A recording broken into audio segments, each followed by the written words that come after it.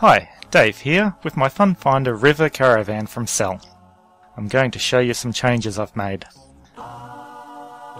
Firstly, I've made a drawer in the front boot to easily access items. Standard plastic tubs you can get from Kmart snugly fit through the door without wasting room.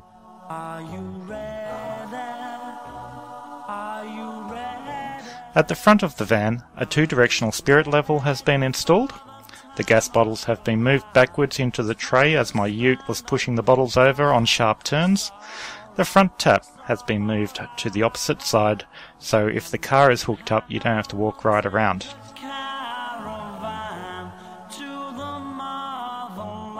A handbrake was installed to help stop rocking when somebody moves in the van. A hose fitting installed in the freshwater tank inlet so a hose can clip straight on. A freshwater quick drain installed. A grey water hose can plug into this. It's good for flushing the tank. A tap is installed in the end cap as well, so you have water at the waste outlet area.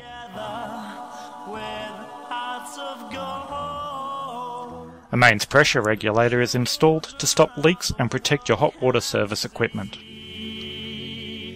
The freshwater tank outlet has been moved to the bottom of the tank to give you access to the last 50 litres.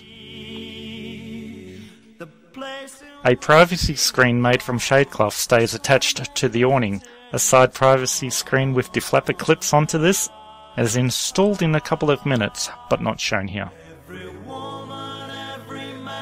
A 220-watt solar panel has been fitted to the roof using existing cabling. This provides enough power for free camping for us. Inside, drawers under the bed have been made, keeping a smaller underbed storage.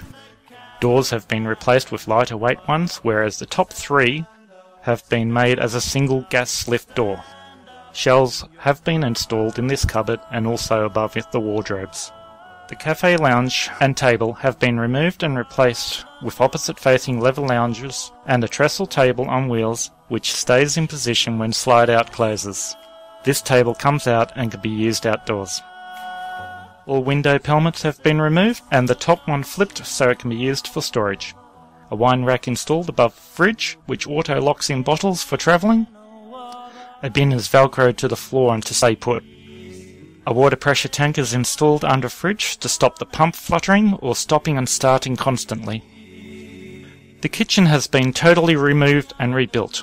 The upper cupboards are set back further and doors lift up on gas struts. Swivel bench tops added above sink to give heaps of bench space. Tap handle directions reversed saves space. Drawers installed where possible. Microwave is now installed under the stove. All controls have been moved near the door, including the hot water service, antenna, fuse box, and gas detector. The extinguisher is in set.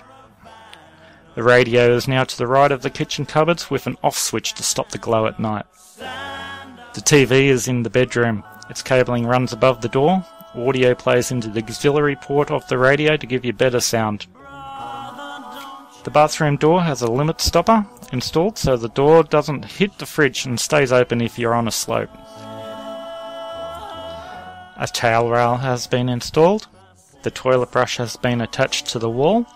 A toilet paper flap installed to stop unrolling during travel.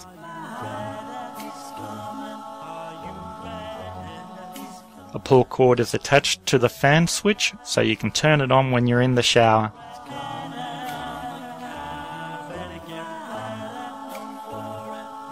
The bathroom vanity has been removed and replaced with a full width one. Drawers installed where possible. A hand soap dispenser is also installed.